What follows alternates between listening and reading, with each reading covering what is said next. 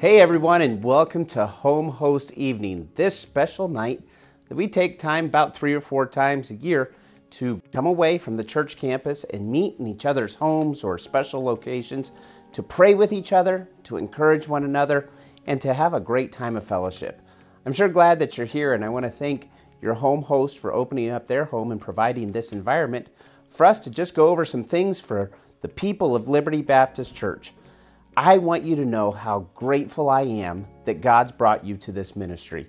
In these last 11 months, God has done more in our church than I can ever remember.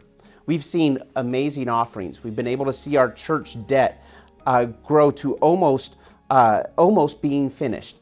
And we've seen more people join this church than we ever have in a single year.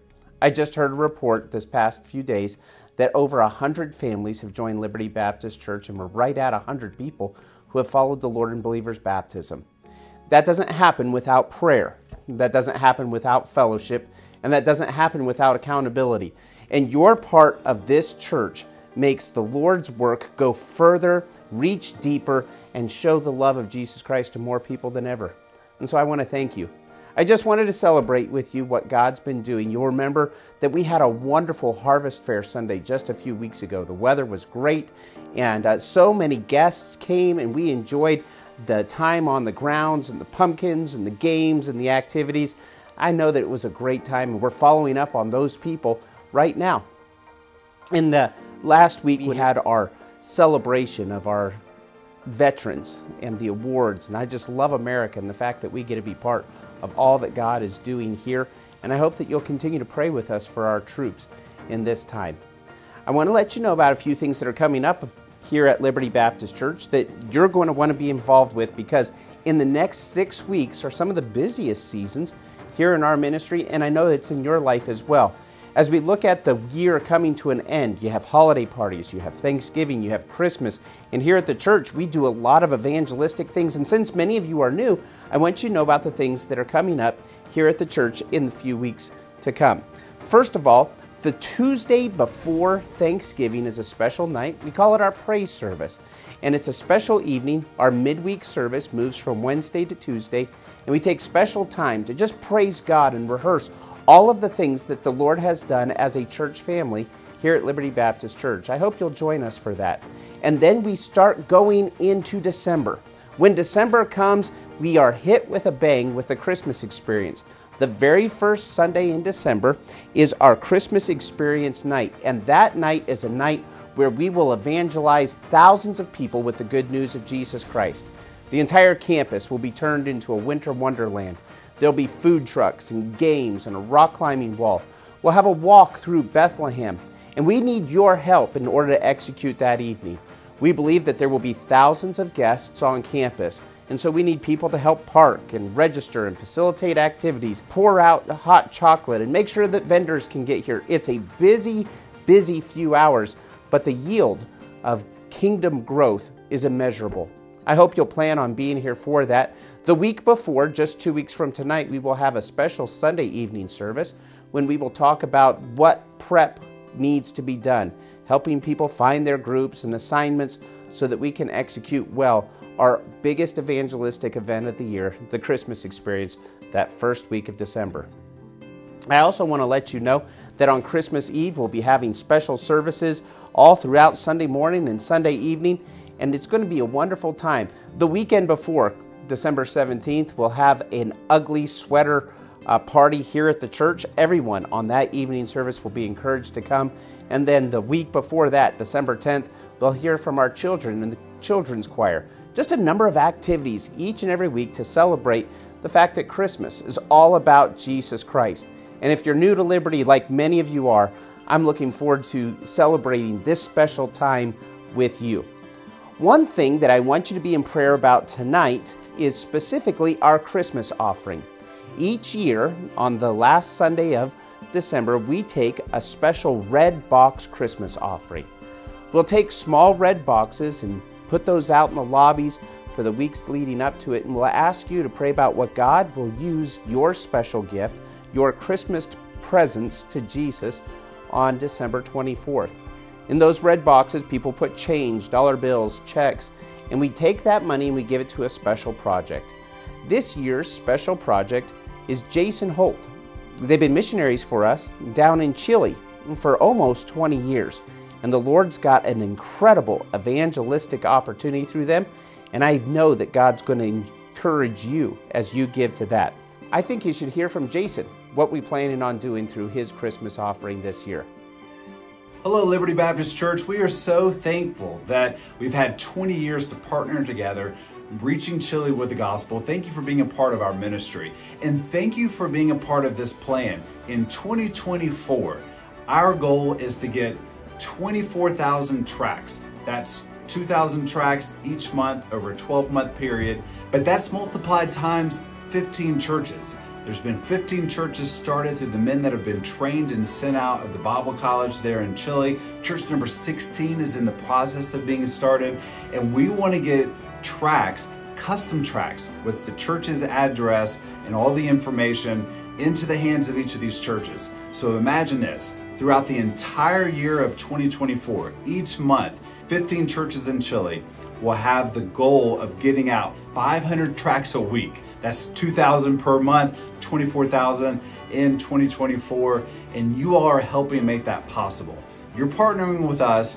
We're working with these churches. We're going to get literature in their hands, and we're trust that the Holy Spirit will use the gospel as it's passed out there in those communities to reach people with the gospel. But then they'll have the church's information of a local church in their community that they can attend to learn more about Jesus and to grow in Christ. This is what we want to see: evangelism and church planting, and you all are helping make that possible. Thank you so much for praying, for giving, and making this possible. I know that encouraged me, and I hope that you'll be praying now about how God will use you with our Christmas offering that we'll take on December 24th.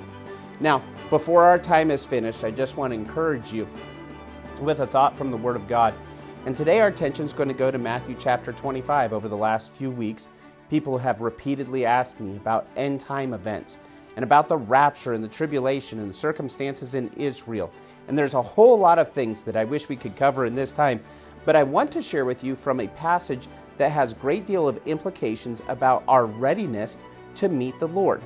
In Matthew chapter 25, there's a parable that Jesus shares with us, and the parable is often referred to as the parable of the 10 virgins. Now, I believe there's a specific application to the rapture of the church and how God's going to take His people before He takes that final 7 years of tribulation here on this earth to restore Israel as God's chosen people. But until that time, God gives us some warnings, some preparations, and some things that we should be mindful of as we look forward to those future events. If you'll indulge me, Matthew chapter 25, I want to share with you 3 thoughts. And I think those 3 thoughts not only help us about end-time events, but specifically in these next 6 weeks, how do I plan? How do I prepare?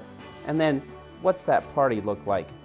Let's share those scriptures. The Bible says in Matthew chapter 25 and verse 1, "Then shall the kingdom of heaven be likened unto 10 virgins, which took their lamps and went forth to meet the bridegroom. And 5 of them were wise, and 5 of them were foolish." Now, anytime there is a difference made between the wise and the foolish in the Bible, we want to partner with the wise. We want to avoid the mistakes of the fool. And so God lays it out clearly. Here's what wise people do. Here's what fools do. The setting is that there is a wedding about to happen. When the wedding's about to happen, we don't know exactly when that time is going to come. And so be prepared. Don't be foolish. Make sure that you are wise. So verse number 3 says, "They that were foolish took their lamps and took no oil with them."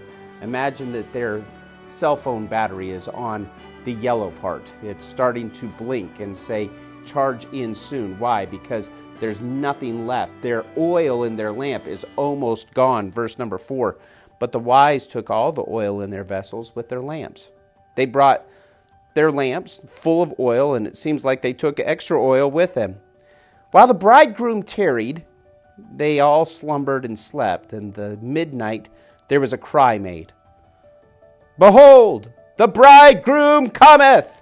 Go ye out to meet him!'" The Bible says in verse 7, "And all those virgins arose, And they trimmed their lamps. They took care of the dead wicks, and they lit them up again, ready to go.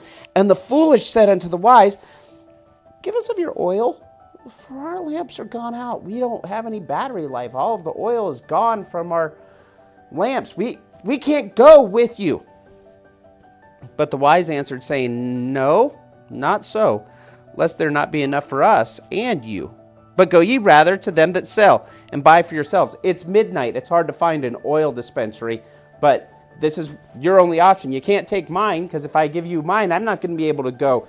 And I can't spare that. So you have to go take care of your own business.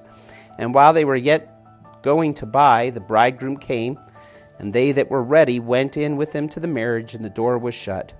Afterward came also the other virgins, saying, Lord, Lord, open to us. But he answered and said, verily, I say unto you, and know you not. Watch, therefore, for ye know whither the day and the hour wherein the Son of Man cometh. Okay, whole lot of implications here. There's a great deal of desire to know about the rapture. When is Jesus coming? When is the end of the age? And there is a great principle here. Now, take this truth, and if this truth is from the Word of God, there's a broader principle to being prepared to see the Son of Man. I also want to ask you to apply it to the next 6 weeks of your life. So not just in a sense of, yes, theologically we need to do this, but here's some practical application. The overall sense is plan for the return of God. Prepare for the return of God, because there's a party whenever Jesus comes back, but only if you're ready to meet him. That's plan, preparation, and party. Okay? Are you prepared to meet the Lord? Are you planning to have a wonderful reunion? And is heaven going to be a party? Is the end of this life for you a party, or is it something that, oh, I fear? Well, if you're a member of Liberty Baptist Church, you've already given testimony that Jesus Christ is your Savior. And so you've made that preparation. You're planning on meeting him. There is a party in heaven. We don't know the day or time whenever Jesus will come. I believe this is specifically speaking to the rapture of the church. But God says you need to plan, you need to prepare, because there's a party coming. Okay, here's the application I want you to make in the next 6 weeks. What's important to you in the next 6 weeks? I just shared with you things that are important to us as a ministry. All of us have a focus for the Christmas experience. All of us are going to be looking about what we're going to do for our Christmas offering and how we're going to be involved in encouraging and growing this ministry for the glory of Jesus Christ, okay?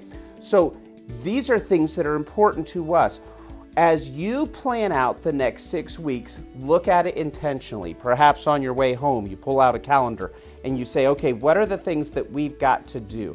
What are the things that are important? Oh, we want to make Christmas cookies. Great. What night are you going to do it? If not, you'll find yourself without any plans, and you'll be at December 28th and think, where did the Christmas season go? Put those plans in place now, okay?